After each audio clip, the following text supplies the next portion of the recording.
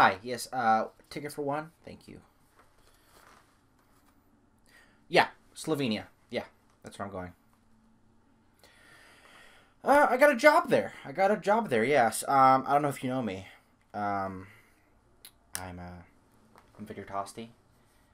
Um, you may know me as Toasty FM. Yeah. What do I do? I'm a football manager. Um, so I know I've managed a few clubs. You might have heard of them or not. But yeah, I'm moving up in the world. You know, got a new hot job in Slovenia, so that's where I'm headed. Yeah, I was just in Slovakia. The last time I coached, it was a while ago. I've been unemployed for a little bit, I would say. About 5 months. Yeah, I didn't have a job for a while. Yeah. Things just happen. Things just happen. But dealing with it, moving on. And I got a really good job. So, if you're ever in Slovenia, hit me up, baby.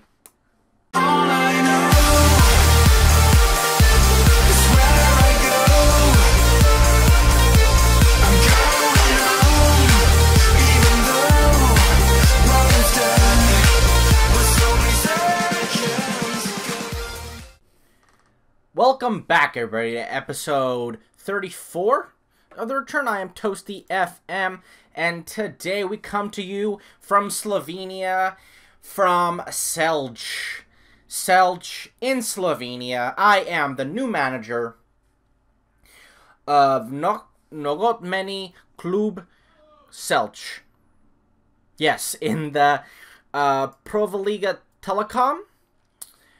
Teams you might recognize from this division are NK Maribor, and that's pretty much it. Maribor, many times champions of this division, 18-time champions of this division. They've pretty much dominated it forever since I did some research. And the league was founded in 92. After Slovenia gained independence from the former Yugoslavia. So now it's 2024. So out of 32 years, they've won it 18 times. I'm guessing, or 33 years, 18 times, which is kind of ridiculous. It's, I know, obviously leagues like, Scotland with Celtic and Rangers, Portugal have Benfica, Porto and Sporting, Spain have Barcelona and Real Madrid, but this kind of dominance is of a different level. If we look at, previous winners, lately, we've had some different teams. Ljubljana won it a lot at the beginning, then Gorica, then more Maribor in here. Ljubljana, I believe, is the biggest country or municipality in the country of Slovenia. But an outlier in there is, one of them could be Koper, but is NK Celje, which is who I've taken over. They have come up fantastically over the last couple of years. They've, occasionally been in that area, but in the last 3 years, in the save, they have finished third, first, and I think last year they finished fourth. And because of that, it has created an amazing influx of money. So, first of all, it's the fifth largest city / municipality in Slovenia is Celje. So one of the bigger cities in the country, but they have a larger stadium. I was offered another job from Domzal and Selch, and then I saw the difference. Domzal had 2,000 seater stadium, 2,813. Selch had a much bigger stadium and a much bigger transfer budget. It wasn't even close. I think, let's just say 5 digits for Domzal. Here, our transfer budget at Selch is 3.5 million euros. Okay, that's 7 digits. That's a lot more digits than what I've ever been offered at any other club. They are in very good. They are in a very good financial place at the moment. Now, I don't think this league is so crazy that they are, able to provide money like this. I'm sure the league is better than that of Slovakia. Let's see what the rankings look like. I believe, yeah, Slovakia was 31st. They're 24th. So 24. Slovenia and Slovakia was 31. Yeah, they're 31. Oh, yeah, 31. So it's a better league. So I'm sure the money coming in is better, which helps out a lot, to be fair. But they're a little bit less than a championship level team, championship level league. And so, and also because they've been in Europe, they've been in the Champions League, they've been in the Europa League, which is, the fact you get any type of money from that coming in, it is a huge addition. Let's look at the schedule if we can look at where they were. Champions League, they were in the Champions League first qualifying round. They fell down into the Europa League 2, and they've been in the Europa League, a couple times last couple years. So that's been a huge addition. Even this year, they started off in the Europa League 2, and that against Anderlecht they lost out, but I'm sure that had a huge help monetary wise. Okay, so the reason I'm taking over is this team was expected to finish in the top 4 in a European position, and so far they have not been close to that. They have been in the relegation zone, just 1 point behind Domzal and Valenche.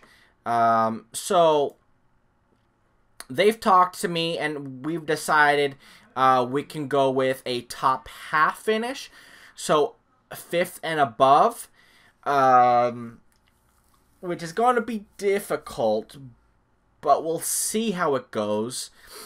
My guess is that splits into a relegation group and a European group. Stages last season. Yeah, so there's a playoff. They played 36 games. Did they just play every team 4 times? That's kind of crazy. Never mind. That's a lot of games. So there's still plenty of games in the season. Apparently we play every team a lot. Despite there only being 10 teams, we get a lot of chances to play the same team over and over and over again. So there's still a lot of games to go between here and the end of the season. So, there is still 23 games left in this season. So there's a lot of possibilities for us to get points. To get points and go up the table a lot. The squad is bloated, I would say. There's a lot of guys. There's just a lot of people on the payroll. A lot of guys that they've tried to get out on loan. that have just not been able to go. They have like 5 guys in one position. It's like a lot of people in the midfield, a lot of people in the center of defense. There's just a lot of guys in the squad, and so my hope is to get rid of a lot of this. I don't know if I'm going to be able to do it just in the winter transfer window.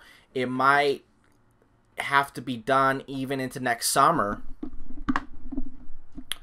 But with a 3.5 million euro transfer budget, the squad, let's check what is our level of our best player. Adrian Zelkovic. He is, let's see, coach report. He is a leading player, right? So our best players are, you know, would be considered some of the better players in this division, which bodes well for us. We just have to use those players to the best of our ability. Our team's not that old, which I like. You know, the oldest players, you know, they're not going to be here very long. We don't really have that many guys over the age of 27. Our best players are in their primes, 27, 26, 24, you know, which is good. It's good that we have a good squad. A lot of these guys, I'm hoping contracts end at the end of the season, like this fellow. These are all guys that I'm hoping I can either sell in this transfer window coming up, or just set for release, have them take that money off the books, and hopefully we can sign a player, you know, a better players in that position in the summer. 3.5 million of a transfer budget in this division, I'm sure is gargantuan compared to others, I'm sure. So our facilities, I might hope we can invest, maybe some better data analyst facilities, good youth recruitment, which I like. Our under-19s looks good. Have a couple guys in there that I'm interested in, maybe not this year, maybe next year, because a lot of them are in positions that we have a lot of people in. But I'm glad that we can build off that. This seems like a club where I can build at least my European reputation, maybe even get a coaching course, which would be very nice. But build my European reputation, you know, show these people what I'm about, you know, play in Europe. Ooh, that'd be amazing, right? To get a chance to earn a European place. So this team's been very up and down, but they've had a lot of highs and a couple lows, but we can deal with that. They've been in mid-table, you know, so we'll do better by them. So let's get into the game, and let's show you what I've done, what I have planned tactically. So this squad is it's a mess. It's just a lot of guys. So many guys are exhausted. Like, they had a game 3 days ago, and like this entire team must have played 90 minutes. Somehow, or it must have been like, I don't understand how so many players are so exhausted. Like, it's crazy. So a lot of guys are coming to play the first time. This is my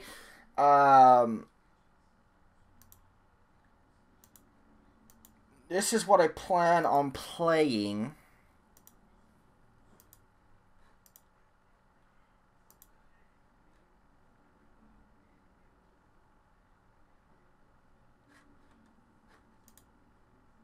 I like that, actually. So this is what I'm going to go with. I'm still not sure how I don't really know these players, so I don't know if they're good, bad, you know, what's up. Half the team is tired to all heck, so I'm not even playing the best players anyway. This game is going to be extremely interesting to see, like if our players are any good. Like, they could be ass for all I know, to be honest. So I'm playing kind of a more defensive formation with those two defensive midfielders. I'm hoping that we can get some guy, we can have some defensive stability and let some of our individual quality stand out, at least for the moment, until some of our better players, at least until something changes, until I can figure out who on this team is actually any good. This looks like we're playing ourselves, essentially, because of the because of the kits. We're in the blue and yellow. If you have not noticed, we're already 1-0 down. We're holding a lot of the ball, except it's not leading to anything. Never mind about holding on to the ball. Now we're holding on to the ball a little more. Cruffle. The ball in. And here we go. Come on, let's hit him on the break. Glavitsa. Loses it to Kidrich. Rock Kidrich. We're playing like ass. We're playing bad. 2 goals. I mean, so I took this job today?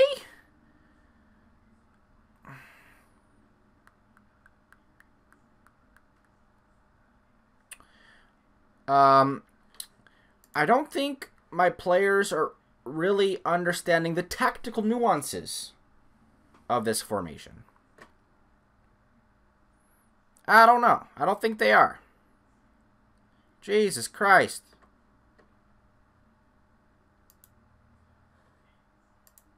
Yeah.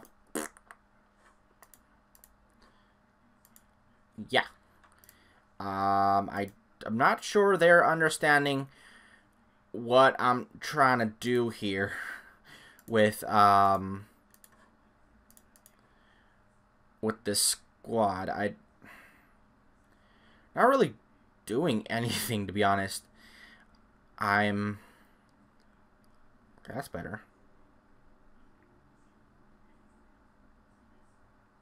Okay. We're actually taking shots, which is important to score goals. I mean, we can go out there and just expect the other team to kind of just kick the ball in the net for us, but I would like to hope that we could do that ourselves.